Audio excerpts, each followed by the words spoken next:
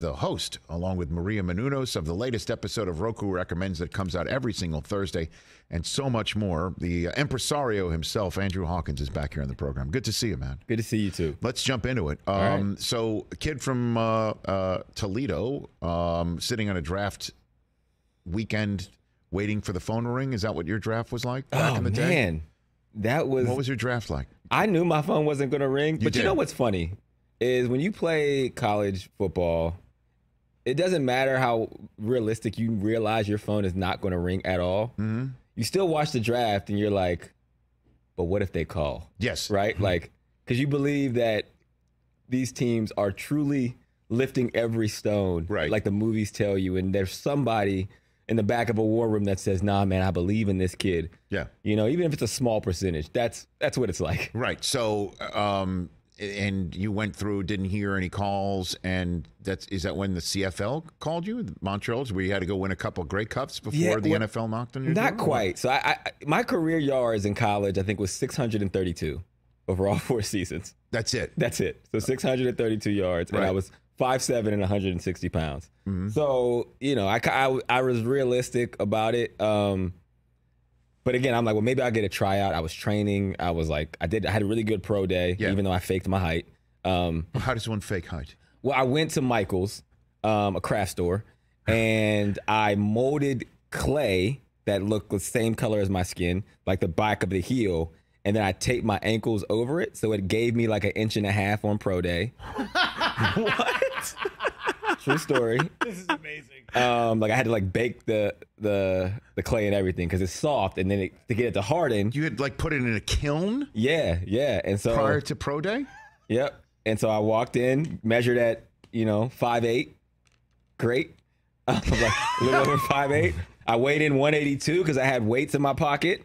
And I ran a 4.3, and I'm like, well, maybe just looking at the numbers, it was like, okay, maybe. So what happened was I ended up getting a tryout with the Browns because one of my old coaches actually became a DB coach there. Yeah. But on draft day specifically, I was over my friend's house, and he was roommates with Brett Kern, who was one of the best punters of the last 2 decades. Yeah.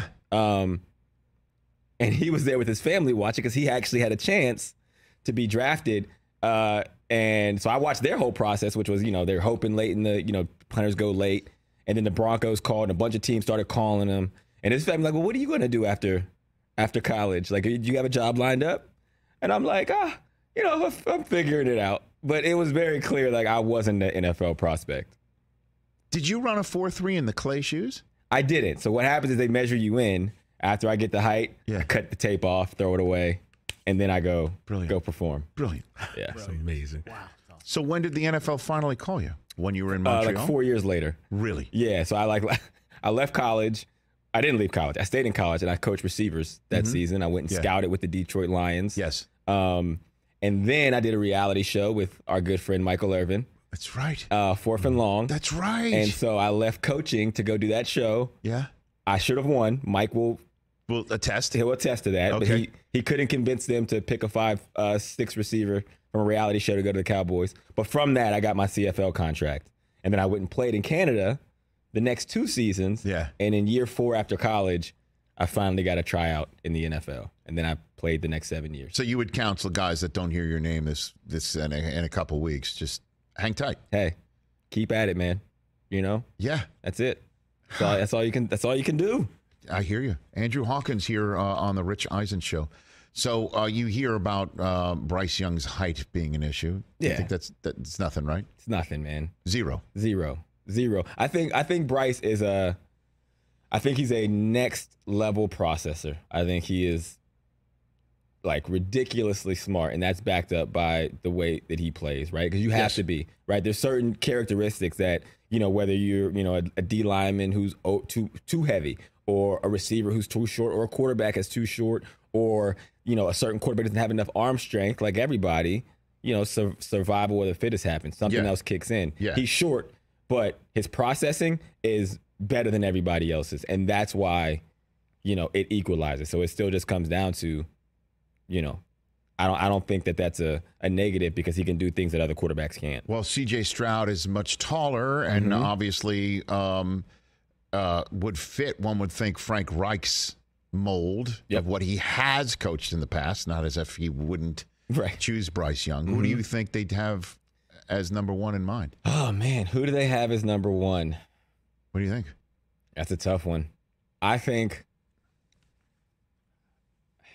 I would say C.J. Stroud.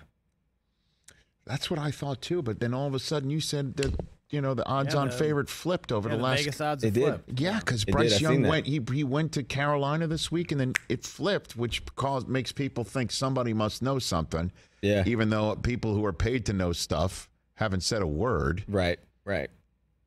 But I just think Stroud does fit the idea. And I think Stroud's going to be a beast, and not because of anything he's done on the field. Yeah. I love his story. I love his mentality. Yeah. When I hear him talk, I'm like, oh, this dude is gonna.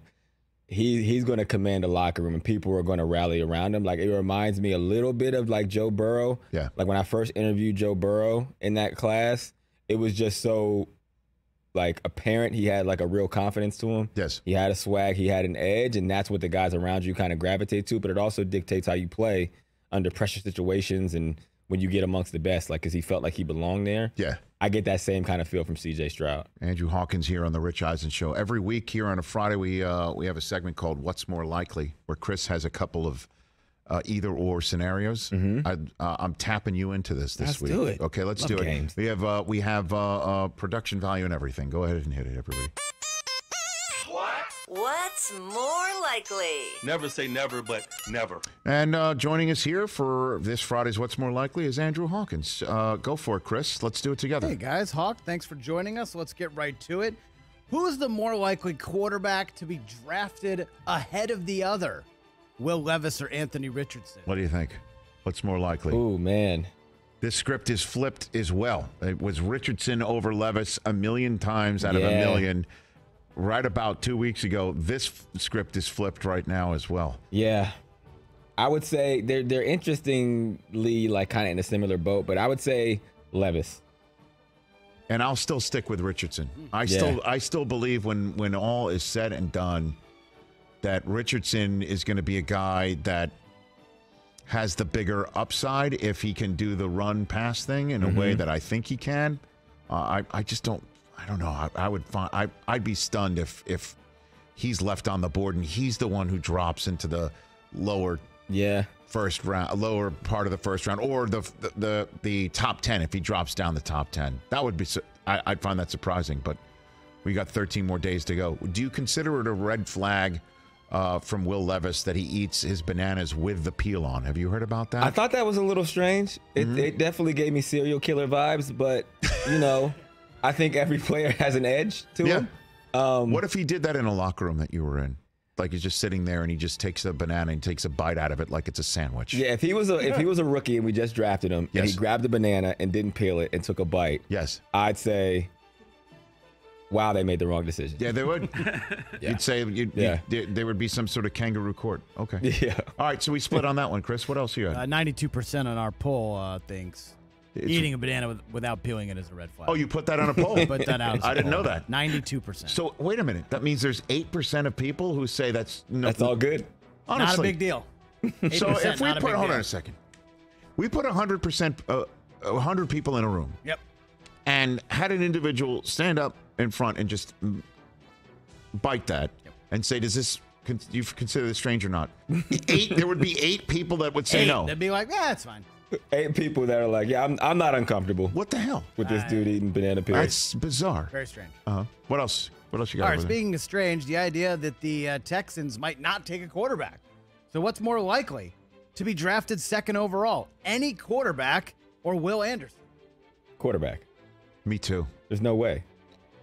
That has been, by the way, something that has been 100% put out there. Schefter did it first to say it earlier this week. Albert Breer came on and backed it up for sure.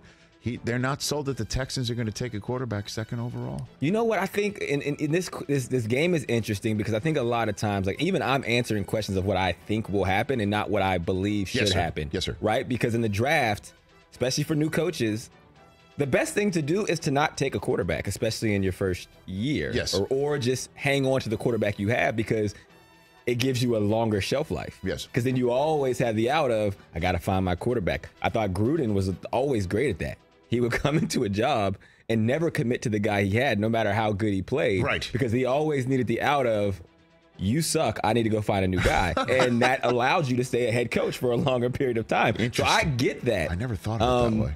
You know, in the context of, again, people keeping their jobs, I just don't think it's a smart thing to do. I don't believe they're going to be picking second overall and seeing either Stroud or Young there and go, yeah, we'll take somebody else. I would find that hard to believe, but they would have to trade down, right? Like that becomes the. Well, they also have 12. They have this 12th overall pick sitting there, and if Richardson does drop or Levis does drop, or Hendon Hooker sitting there, and you kind of just say, we'll take him and start push Davis Mills, right? And let him develop. I don't know. Or draft neither and go call the Patriots and say, is Mac Jones really available? Remember that time you called us earlier in March? Is he still available? Man, we're not getting number 12 for him. No. My son is really high on Hendon Hooker. Is that right? Yeah, my 11-year-old son. He likes to break down the quarterback. Well, he did a scouting report last year, and he had Hendon Hooker as one of the top guys for last year's draft. He thought that could have made it happen. His drafts. He's a ball hawk. He gets into it. Okay. Well, he is a hawk. He is a hawk, technically. Right, correct. Yes. But he scouts like an 11-year-old. Did you see how far he threw it? Yeah. Okay. It's on my Twitter somewhere. I'm sure I'll find the search and then we'll. Very good. We'll do that. What else you got over there? Hey guys, did you hear the Ravens have a new receiver? Did you guys hear that? No, did they? Odell Beckham. Oh, who's that? Now in Baltimore. What's more likely? Odell catches 10 or more touchdowns this year, or the Ravens miss the playoffs? Oh, this is a Patriot coming up with this 10 question. 10 or more touchdowns. Yes. Or Ravens aren't missing the playoffs. Ravens aren't missing the playoffs. The Ravens aren't missing the playoffs. Really? No. They didn't have Lamar for a third of the season last year. They didn't have a wide receiver catch a touchdown for 2/3 of the season last year. They didn't have Mark Andrews for the full season last year. Preach. They didn't have any of that, and they still not only made the playoffs, but without Lamar, almost knocked off the Bengals and would have if Tyler Huntley had only gone low instead of high when they were on the half-yard line. What else? Hold on. Am I wrong? If I had a nickel for every time I should have went low instead of going high. All of that. All of those are facts. But let's look at this logically by looking at the standings. Which of these teams do you expect to make the playoffs this coming season? The Kansas City Chiefs. Yes, I'll check that box. The Buffalo Bills. I'll check that box. The Cincinnati Bengals. I'll check that box. How do you feel about the Jacksonville Jaguars? I don't know, but somebody from the South has got to win, so they'll just check that box. So there's one spot. Right. How about the Los Angeles Chargers? I need to be sold. Miami Dolphins? I need to be sold. All right, so if you think all of those teams are suddenly you need to be sold on, who's going to take their spots? I think the Ravens You think the Jets are making the playoffs, don't you? Well, if Aaron Rodgers shows up soon. Last segment, he's coming. You told me he was already there. He's coming. Okay, what about the Denver Broncos? Think they're going to be improved this year? Yes, but not making the playoffs. Not playoffs. How about Thank you, the Andrew. Titans? One of the teams has to win that division, right? Yeah, just one team's going to make it. That's all. Half the teams every year don't make it. Who made it the year before? Is there anything that I've said that did not stutter? The Ravens are going to make it. The Ravens are going to make it. The Raiders here's the thing. They're going to be better? Come on, guys. Lamar Jackson is going to play the whole season. And for Baltimore, right? For Baltimore. Okay. I think at this stage, draft, whatever happens. But Lamar Jackson plays the whole season. He's one of the winningest quarterbacks. And I know that's not a quarterback stat, but that coupled with what they have defensively and how they run the football, and to his point, they're in the playoffs without him. If he's there, if Lamar Jackson is playing and he's in a contract year, and I've been in a contract year, this is the most important contract probably season of his career. Yes. Players have I don't know how the stars align, but you do everything in your power to be on the field and play the best that you can. And under that scenario, there's no way a playing Lamar Jackson team does not make the playoffs. With Odell having 10 or more touchdowns. Good luck, guys. All right, another football one, and we'll get to a couple of NBA. Now that Dan Snyder's out, who makes it back to a Super Bowl first? Commanders or Cowboys? That's easy. Oh, TJ. That's simple. Come on, cuz. Who makes it back to a Super Bowl first? He's got to think about it. Yeah. Because the Commanders have got some playmakers now. And at some point, one would think Chase Young is going to come back healthy. They got some playmakers now. I don't see. Think about the Cowboys. I don't feel like the Cowboys are. I don't look at them and say, "Oh, they're going to win a Super Bowl soon." I don't look at the Commanders and say that either. But you have to choose what's more likely here. That's what you got to do. We see the Cowboys in this for a very long time. I actually like the teams and organizations doing this because you take Bengals-style jumps at some point. You know?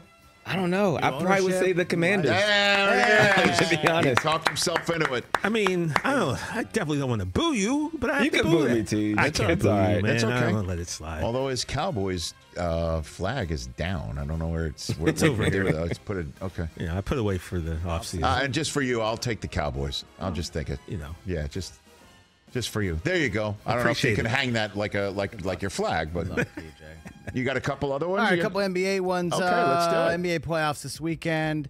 Who's more likely to win a road playoff game this weekend, Lakers or Clippers? I'll go with the Lakers. I'm going with the Lakers. I'll go with the I'm Lakers. with you on that. I'll go with the Lakers in Memphis. I like what I'm seeing out of the Lakers, man. I'll take Lakers. It's a game one, right? Game one. So I just I don't know, man. The Clippers minus Paul George in Phoenix, first playoff game with Durant. That place will be lit. Booker will show up. I have a problem thinking the Clips can win game one, and it's easier for the Lakers to do it. Don't you think? Agree. I agree completely. I agree. I can't even improve on that take. Let's just try and get LeBron and AD to combine for less than 10 turnovers and -5 on the plus-minus. They do that, again, they will lose. And what's more likely is neither win. But I'll take the Lakers with Hawk right here. You got one more? One more for me and TJ. Who's more likely to lose their playoff home opener, Celtics or Sixers? Celtics versus Hawks. Sixers versus Nets. I'll take your Celtics. I'm going to say Celtics, too. Trae Young just going to light it up. He's a killer, man. It's certainly in any playoff series in a place that's a garden. Hostile. A garden. Yes. Madison Square. He personally torched it. Loved every second. Oh, he did, didn't he? Yep. Okay. What's more likely, everybody? Andrew Hawkins. We got it. Oh, we got one more? All right, we'll get one more. Thought you just said one more. I didn't know. Okay, very good. Look at What's you. more likely? Great acting. Great acting. The Rays lose over the weekend, or an 8th seed gets a victory? Rays lose tonight, so that's it. Rays lose tonight? Rays lose tonight. No 8 seed's going to... Dude, no 8 seed's going to win this weekend. None. Rays lose tonight. Because they're on the road. They're in Toronto. They're not playing the Red Sox anymore. Or the A's. Anymore. And during a big sequence tonight, Rays are trying to score, and a 9-year-old's going to screech because that's what happens in Toronto. You know? It's going to totally throw them off. There you go. Hey. What'd you think of that one? I loved it. I did. I love it. That's the part of sports that's my favorite. But which is 9-year-olds who are screeching their heads off? Absolutely. Affecting the game, man. Gotta love it. I can't believe that NBA players, after a while, couldn't start making free throws and just because that's the way you tell a 9-year-old you got to stop doing that. Just make your free throws. That's it. You know how kids will just keep doing stuff if of they know they're course. being I have if 3 they're of making them. They've been doing it for years, man. Screeching? Yes. Like just that? Screech. Random screech to throw me off. Damn. What else you got going on in your world? You always do. What do we got? Business, same old. Status Pro, NFL Pro Air. Make sure you're still playing. Okay. Crushing it. Just continuing to build on that. That commercial that you first showed when you came on here in the playing season, that ran nonstop. Yeah, I know. It was awesome. Yeah. It was great. So we're going to see more of those? We're going to see more of those. Excellent. Fantastic. Yes, absolutely. Okay. So there's that. And you got Roku Recommends Roku tonight. Recommends. Okay. I have some things. I should start coming here to make my announcements because I have some things coming down that are going to be pretty big. Okay. As you know, this studio is open to you anytime. My favorite studio. I love it here. I love that you love coming here. Fantastic. And when does Aaron Rodgers become a Jet? When do you think that happens? Because you know it's when, day right? Day 2 of the draft? Day 2 of the draft. You don't believe that he's going to still be a Green Bay Packer? No, there's no way. There's no way. There's no way. I think he'll retire before he's a Green Bay Packer. Damn straight he would. Yeah. And they'll pay him. Yeah. They don't want to pay him $60 million. Let Woody Johnson pay him all that money. Woody will pay him. Woody will pay him. Yeah. He's ready to pay him. This guy. Right over there. He's such a doubter. You don't believe it? I didn't say He's a hater. He's a hater. I think he's not going to play well. You don't think you think he's going to play poorly for the Jets, right? I think we've seen this before. Oh, stop it. The whole Favre thing. History man. repeats itself. Oh, one last thing for you. What'd you make Yeah. of Tyreek Hill saying he's going to retire at the end of this contract? Did you hear that? He said he's going to. I did. He's going to tap out at age 31. I did. I don't want to say I don't believe it. I think he believes it. I don't know if he'll actually do that. I get it though. That's kind of how I was, to be honest. I was very much like. What do you mean? I was not ready to go, but you want new challenges. You want, different things in life to, feel it again. I retired at 31 from the Patriots, and again, I was not Tyreek Hill by any stretch of the imagination. Yes. But I could have continued playing. It was just like my heart wasn't there. I was blocking that opportunity from somebody else, and there were so many other things I wanted to do. Right. And so I do understand that aspect from Tyreek Hill. I just feel like there's probably still some more in the tank that he's not. It's a hard decision to make. Of course. It's not a decision people typically make 3 years out. He's 3 years out, so he's got some more time to come. Right. Yeah. Oh, and money's hard to turn down. And he'll still be making a lot of money. Is hard to turn down. But look, he's got his ring and he's got his money. He might, like you just said, he always said there's other things he wants to do. He wants another ring. There's never enough money either. Yeah, I mean, that's always a good point. Everybody check out Andrew Hawkins on tonight's episode of Roku Recommends right here on Roku and this terrific platform that you can catch this show on every single day between 12 and 3 Eastern Time. You're welcome here anytime. I love it. Whenever you're in our neighborhood, let us know, please. Catch the Rich Eisen Show every single day on the Roku Channel, 12 to 3 Eastern for free.